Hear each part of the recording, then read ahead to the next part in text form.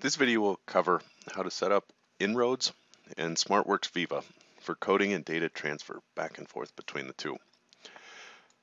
This video applies to Smartworx Viva and Smartworx Viva LT. Code list created here will be available in these two applications.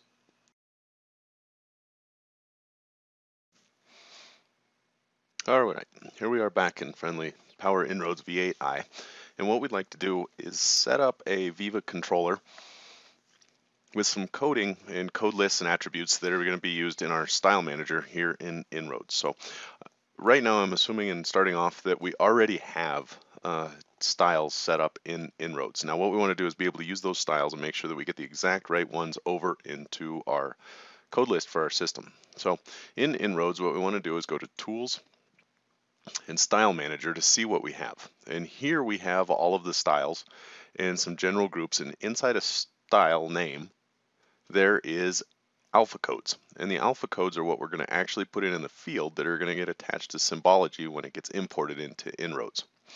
So in this case we'll set up some sample quick ones. A good example here is some trees.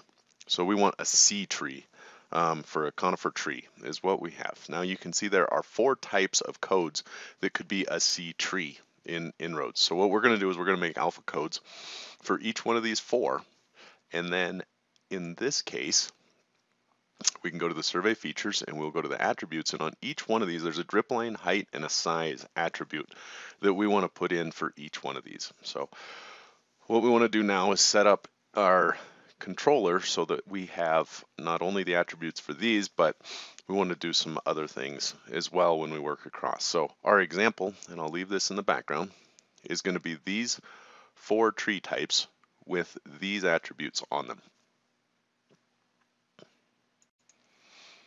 Alright, here are our simulators up. We have our codes here that we want to move across. We want to actually build a code list like these. So what I'm going to do is go to Jobs and Data, Job Properties, and our code list. And here I've already started a code list named Bentley. So let's go to our codes, and we want to make a new one, different than the tree that was in there. So the first one that we're going to make is called C, we'll do all caps, C tree. There we go. So we're exactly like our alpha code is over here. It's going to be a point code, and we're not going to do line work with trees.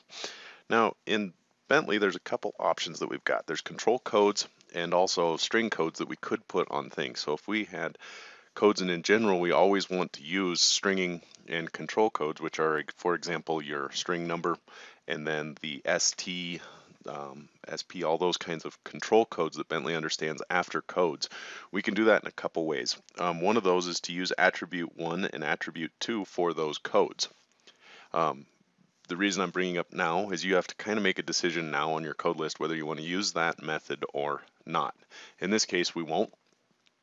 I'm going to go right into creating attributes. So we've got our code in here, and now we want to make attribute number 1. Now these attributes just need to match what's up here so that Bentley knows what's coming. So in this case we'll say drip line. There we've got drip line, so that matches this alpha code that's up here. It's going to be a drip line diameter. Now let's add another one, and it will be height, and there we go. So we've got drip line and height. We're also going to need to have the size one in there. Whoops, didn't mean to click off there. So we'll say attribute there. We'll call it size. And there we go. So there's the 3 attributes that will match the ones up here. I'll say store. So there it is for C tree. Now let's make another one just to match another one of these. Let's call it a fern. Same as what we had here. Attribute 1.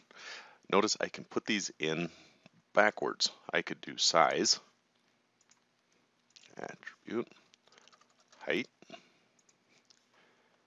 and we'll add another one, and it will be drip line. So there you can see that we have these 3 in there in a different order than they happened to be last time. So we'll store this code, and now we have C tree and C fern. So I'd like to take these and use these in this job. So now what we'll do is we'll say go to work. Now we'll just navigate up to survey and start storing a point or two using these codes. So Here I'm using the simulator on a TPS measurement. We don't care about the measurement, we just want to get a few of these in so we can see them. So I'm going to change the code to C tree because that's what we picked as some of the things. And here I want to add some information. In the drip line, let's just make that a 20-foot drip line.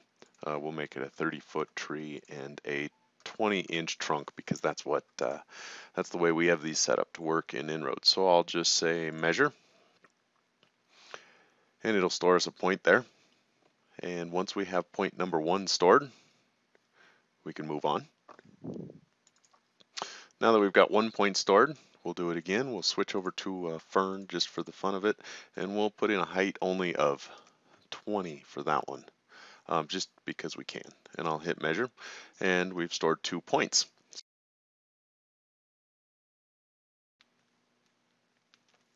All right, now that we have everything done in our field job, we're ready to bring that stuff back into Inroads. This is really easy. No need to export the data. If you want to bring it across directly from the DBX form right into an FWD file ready to go, Inroads has the tools to do that. So what we need is we need to make sure that we have the translators for Leica in here. If you don't have the translators already set up here, you can go to Tools, Application Add-ins, and then use your scroll bar down to find the Export to Leica DBX as well as the Translate Leica DBX. Highlight those two, and they'll, as soon as you check the boxes and say OK, they will be available here when you say translators. So in this case, what I want to do is translate Leica DBX, and this will turn it into an FWD file, which is the actual Inroads file. So here I've navigated to my SD card to that Bentley job that we were creating in the field that has our 2 individual points in it, and I simply click the project that I want to convert and say apply. This will create one. I've already got a couple in here. So this is going to overwrite one, and that's fine. We're just going to overwrite the Bentley FWD file that's here. So I'll say yes, and we'll close this down. Now we need to open that FWD file in Inroads, so we'll just say File, Open, navigate to it, and here's Bentley that we just created. We'll say Open. Here I did the job in the field in metric. Here we're in international feet. It's taking care of the conversions for us. We'll say yes, and here's our file for us. So here we are, here's our job, here's our setup, here's the 2 measurements we took, 1 and 2.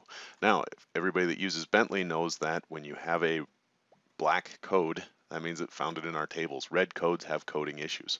So we can pick one. Let's start with our C tree, and we'll say edit. And right here is our drip line, size, height, and information.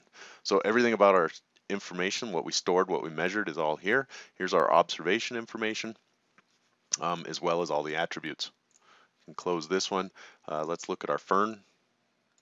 Let's edit it, and there you can see just the height of 20 came across. So wherever we happen to put that attribute, it read it, it did it correctly, and it put it in the right spot.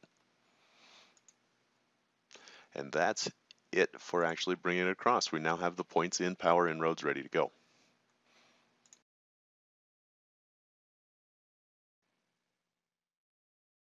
And that concludes this video.